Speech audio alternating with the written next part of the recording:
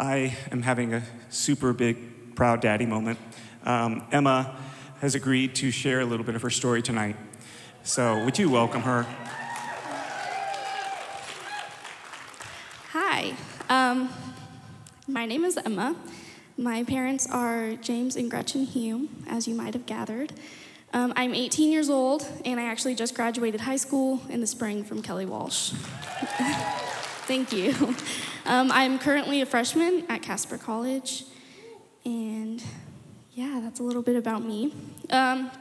So I've always grown up in a Christian family, and I've always gone to church on Sundays and learned about God, and have been really blessed to just live in a really loving home growing up. But I guess you could kind of say I've always had a bit of a wild streak. There's something about breaking rules and just pushing the boundaries that just really excites me for some reason, always growing up. As I was growing up, life was pretty stable and normal for me until about 8th grade. My dad was offered a job, which is here. We used to live in Indiana and lived there for 8 years, and then before I started 8th grade, my family decided we were going to pack everything up and move to Wyoming. Now, me as a 13-year-old, I was very excited because I figured I would love to move to Wyoming. Everybody rides horses everywhere. But little did I realize, everybody drives cars for some reason. So we got here around August, so about a month before school started. Some good time to settle in, and my mom and I had lots of conversations about, okay, when you start school, make sure you're patient and wait for the good group of friends. Don't make the easy choices. Lots of conversations about that. Well, went to school the first day and came home. Mom, oh my gosh, guess what? I made a best friend today. I have made friends. So, not long after that, it was a new town. And in 8th grade, it was a pretty pivotal time in my life. I would say that growing up, I've always been a little bit sheltered. And 8th grade was a year I kind of had to grow up. It was a time when I was trying to find my place and identity in the world. And unfortunately, I found that through the wrong things and forgot to find myself through Christ.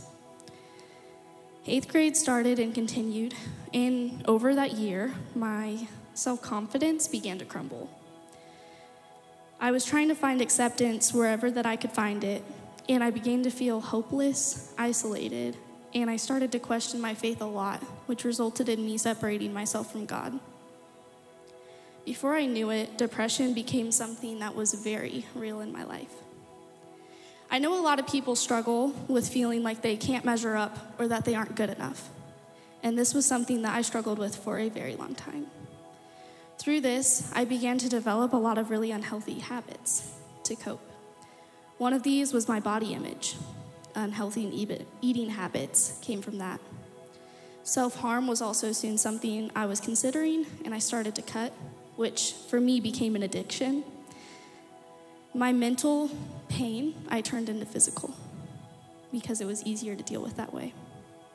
My biggest downfall, though, is that I let a guy determine my worth anytime I was in a relationship.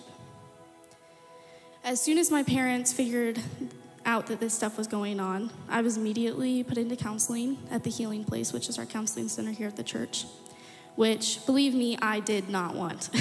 I was very, very lost in life at the time, and I've always been somebody who struggles to open up to other people and express my emotions. However, my parents made me go anyway, which was the good decision here. I continued to go to counseling, and 8th grade ended, and freshman year started. I wish I could say that it got better, but unfortunately it got worse. I once again surrounded myself with an easy friend group. I began drinking, smoking, shoplifting. All of those things were regular activities. I got involved in a lot of really unhealthy relationships throughout high school as a way to escape and cope with my feelings. By this point in my life, I had made a lot of choices I was embarrassed and humiliated by. And I didn't want to disappoint anyone, especially my parents and the people in the church. So instead, I hung around the people I knew I wouldn't disappoint. because they were making the same decisions as I was. I was accepted. But when I didn't talk to the people who wanted the best for me and who were ready to help me, I started to struggle even more.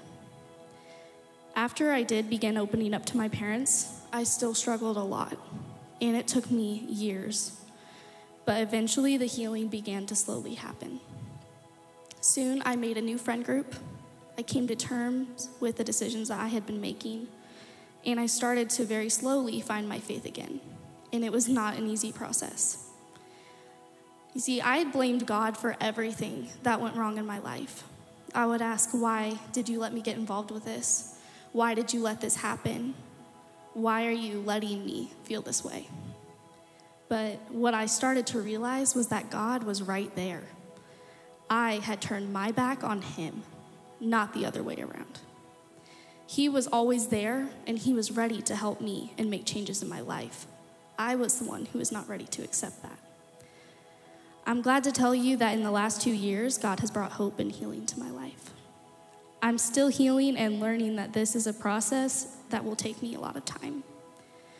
I still have a lot of lonely days, and I do grieve the choices that I've made. But I also know that I would never be who I am today without making them.